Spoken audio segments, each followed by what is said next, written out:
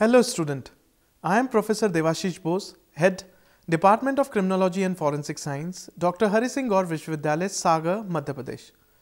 Today I am going to present a lecture of BSc first semester on the unit Introduction to Forensic Science and the topic Forensic Science Experts, which has been jointly prepared by myself and Mr. Rajendra Prasad Pawar, a PhD scholar and a UGC SRF at Department of Criminology and Forensic Science, Dr. Hari Singh Gaur Vishwavidyalaya, Sagar, Madhya Pradesh. So let's start our discussion while taking a look at what we are going to learn today. In today's lecture, Module 1 will be as usual, the introduction. Module 2, duties of a forensic scientist. Module 3 will deal about the ethics of a forensic scientist. Module 4 will be the qualification of a forensic scientist. Module 5 will be report writing by a forensic scientist, and finally, Module 6 will be our conclusion.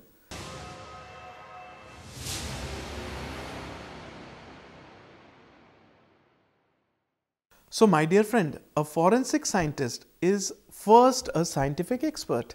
When a scientist's knowledge is used to help the lawyers, juries or the judges at a court of law to understand the result of a scientific test, the scientist becomes a forensic scientist. M.J.B. Orfila, Albert Osborne, Francis Galton, Jean Services Stats and Edmund Locard are some of the renowned forensic scientists who contributed a lot in the field of forensic science. So, forensic science is a vital tool in the search for the truth in any legal proceeding. In criminal matters, scientific analysis conducted by a qualified forensic scientist can exonerate as well as convict an accused. In civil cases such as a lawsuit from damages from arson or from a mass disaster by lethal weapon, testing and analysis by a qualified forensic scientist may be used by either side to address the validity of the allegations in that particular suit. Regardless of the type of legal proceeding or which side uses scientific evidence, the forensic scientist must be able to write a report and testify under the oath about the following matters. What fact or items of evidences were analyzed? What test or analytical tools and techniques were used? How valid or reliable these tests or the analysis have been found to be by the other courts? Why and how the forensic scientist was qualified to conduct these tests? What was the results of the test of the experiments were, and how these results are relevant to the issue of dispute.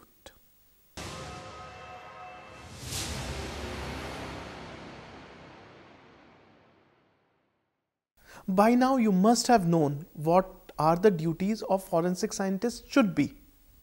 The forensic scientist must be accurate, methodological, detailed and above all unbiased, because the work of a forensic scientist is intended to be used in the court and scientific evidence and can be very powerful. The ability to keep detailed notes and to write clear, concise and accurate reports is vital. The forensic scientist must be able to determine which fact or items of evidence are relevant. In most cases, that easy, the items are provided to the forensic scientist for examination and analysis. In other case, the forensic scientist may need to personally go to the scene of crime to conduct an on-site analysis, collect evidences or document facts for later analysis. Have been provided or gathered the relevant information, the forensic scientist then has to decide which examination, test or analytical protocol are suitable and relevant to that particular issue in dispute. Then the forensic scientist must conduct the most appropriate test or analysis and document the process.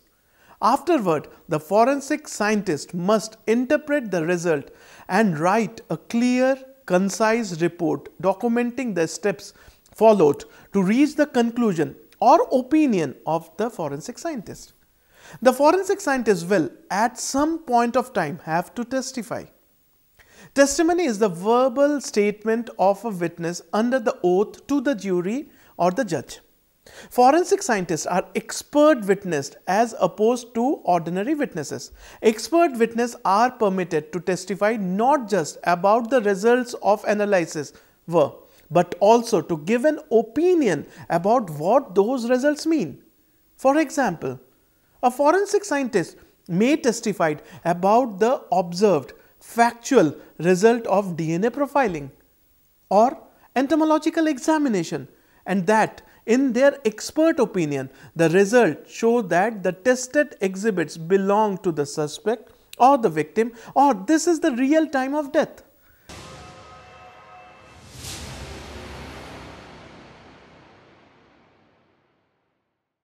It is significant to mention that there are various different kind of normatives, behavioral codes that are recognized within scientific community, and we need to separate them from one another, yet though they are connected.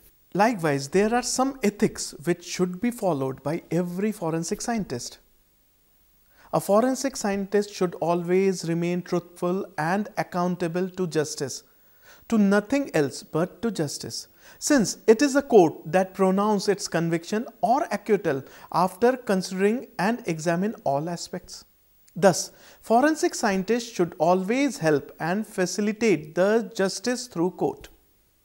Next, a forensic scientist should always form its independent opinion without any prejudice or bias towards accused or the police. A forensic scientist should not care whether his report is going in favor of police or accused or against anyone else. Next is, a forensic scientist should honestly and scientifically analyze the physical evidences and infer its opinion on the basis of established scientific principles and facts. A forensic scientist must use all possible scientific methods to confirm the result obtained by a particular method. He should maintain proper records of his or her scientific analysis and should form his or her final opinion by critically analyzing all the results. Such scientific records may be presented to the court if required. A forensic scientist should never accept any allurement of any kind from anybody for tendering his or her opinion.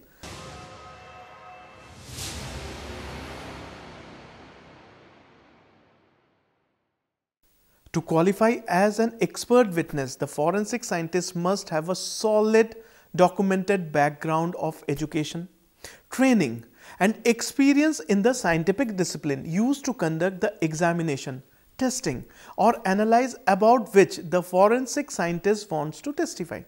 Sometime in the court of law, the work or the qualification of the forensic scientist are challenged. A party to a court case may challenge whether the scientist performs the test correctly or not, whether the scientist interpreted the results accurately or not, or whether the underlying science is valid and reliable. Finally, a party to a court case may challenge whether the scientist is properly qualified to render an expert opinion or question the scientist's impartiality. For working as a forensic scientist in any forensic science laboratory in India, a person should be qualified as detailed as mentioned below. Serial number, name of the post, essential qualification and experience. So we start with the scientific officer in physics division. He or she should be MSc second class, as they say, in physics or computer science, or masters of computer application, or in forensic science with specialization in forensic physics or forensic ballistics, and should have physics and chemistry as a subject in BSc. Now we talk about experience. Should have 2-year experience of scientific research from any authorized college, institute, laboratory, university, or any other academic institution. So these are the experience. Next, we come to scientific officer chemistry. He or she should be masters in second class in chemistry or in forensic science with specialization in forensic chemistry or forensic toxicology. 2 years of experience of scientific research from any authorized college, institute, laboratory, university or any other academic institute. Now we come to the third point, is the scientific officer biology. MSc in botany or zoology or biochemistry or microbiology or biotechnology or genetics or in forensic science with specialization in forensic biology or forensic philology, and should have botany, zoology and chemistry as a subject in BSc or graduation level, with 2 years experience of scientific research from any authorized institute, laboratory or any other academic institute, or 2 years experience which is desirable as essential qualification had been revised from time to time by the responsible authority, and relaxation has been given to the candidates having forensic science degree in MSc and all such. And for other candidates, the desirable experience remained the same or as revised by the commission of the examination authority. In some states like the state of Tamil Nadu, for Tamil Nadu Public Service Commission, the preference is always given to the candidate having master's degree in forensic science.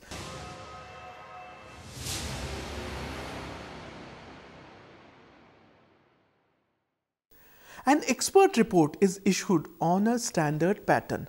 The form provides for all the essential details, that is, the laboratory, case and the report number, letter number and the letter number with date, the date and mode of the receipt, the description of the packages, their numbers, identification mark, seal and signature, the description of the exhibits, the questionnaire in brief, the date on which the analysis has been performed and completed, the analysis report, observations and the result, the name and designation of the examiner, mode of the dispatch of the report and exhibit, the concise information to be given in the report but sufficient to be ineligible which provides the result, as the report are to be utilized by the non-technical, basically we can say layman in most of the cases. Now, in absence of expert, under section 293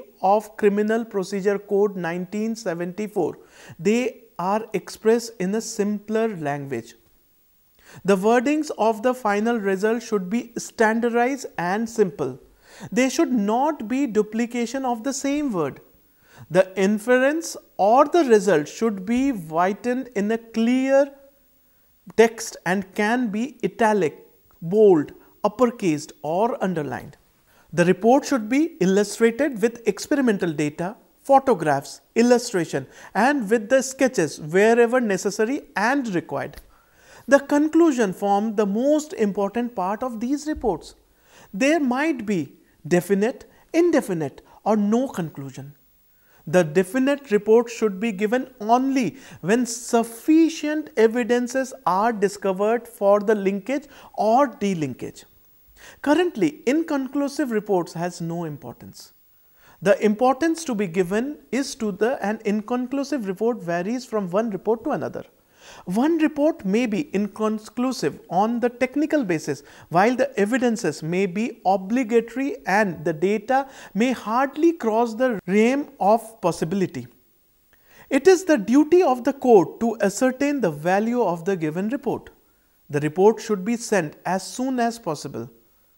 The proverb here is justified. Justice delayed is justice denied is literally true in some cases. All the examinations should be carried out properly in a scientific manner and the report should be made only on the observations and the final inference, because the expert evidence is said to be technical in nature.